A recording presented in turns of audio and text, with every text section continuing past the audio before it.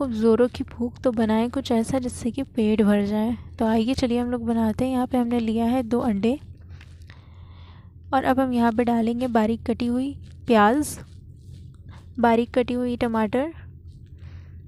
आप सब्जियाँ अपने हिसाब से भी ले सकते हैं। और अब हम डालेंगे यहाँ पे बिल्कुल महीन कटी हुई धनिया।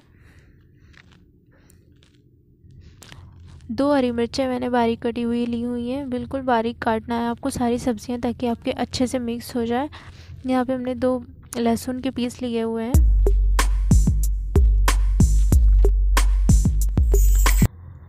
अब हम इसमें डालेंगे ज़ीरा, हाफ़ टेबल स्पून यहाँ पे हमने ज़ीरा लिया था। काली मिर्च का पाउडर ऑप्शनल है। अब हम यहाँ पे लाल मिर्च का पाउडर डाल रहे हैं। आप अपने टेस्ट के अकॉर्डिंग भी डाल सकते हैं। और नमक का मोस्ट इम्पॉर्टेंट इंग्रेडिएंट है, इसको तो ज़रूर डालिएगा। और चिली फ्लेक्स हमने यहाँ पे लिया है। आप इसको आपके पास हो तो डाल लें, वरना कोई बात नहीं, ऑप्शनल है ये।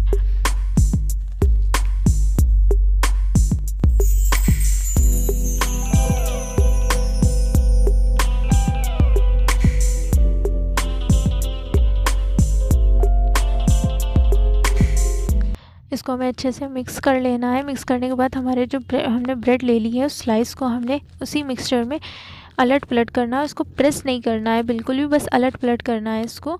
अब हम एक पैन ले लेंगे, उसमें हमने बटर डाला हुआ है। बटर को जो है स्प्रेड कर लेंगे। आप बटर की जगह घी ले सकते हैं, रिफाइंड ऑयल ले सकते हैं।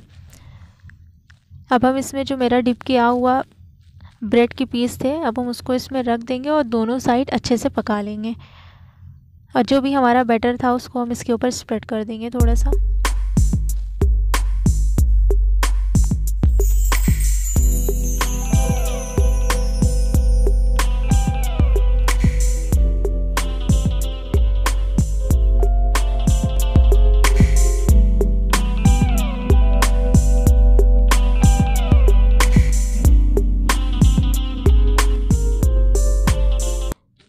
यहाँ पे आप देख सकते हैं हमारा नाश्ता बनके रेडी हो चुका है।